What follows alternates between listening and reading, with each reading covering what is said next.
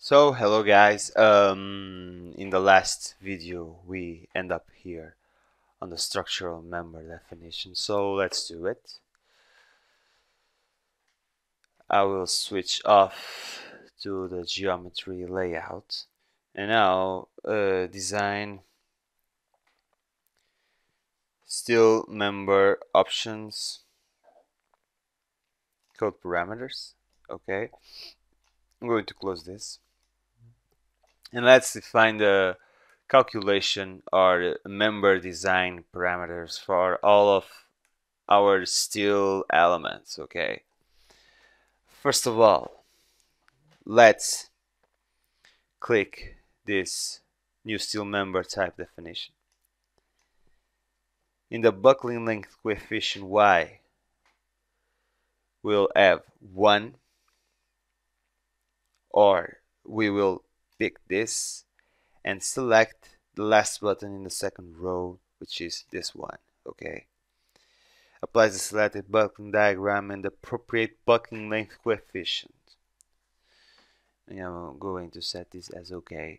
This is a coefficient usually used for shorts. Okay, same thing in the other direction. So I'm going to call this shorts. Okay, I'm going to save and close, and now I'm going to select all the bars belonging to shorts. Okay, this one here and this one over here, and I'm going to apply. Very good. Now select this once again. I'm going to press, I'm going to press this. That's got the.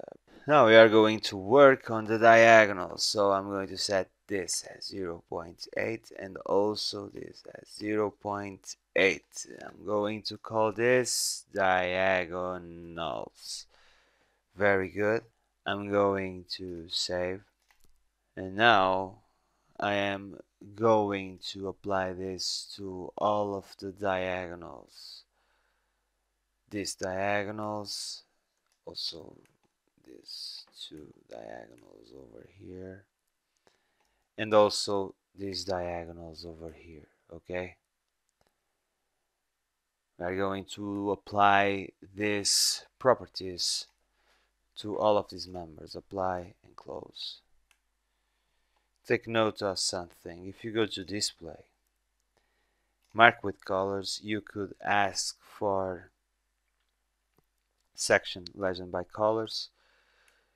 It will make a legend by colors of all of the sections that you've got, as you may see over here.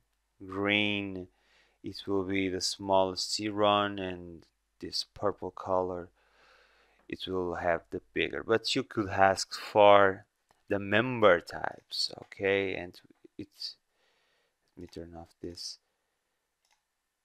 It will give you diagonal, chords, and also simple wires. I didn't make any change in this element down here. Okay, the lower chords were not assigned, so I should assign that. Let me do that. Let me go to design options, code parameters, ask for chords, and apply that to this element over here, but also to this one over here, and apply.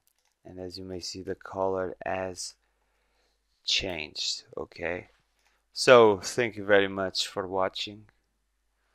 In the next video we are going to attack the steel design.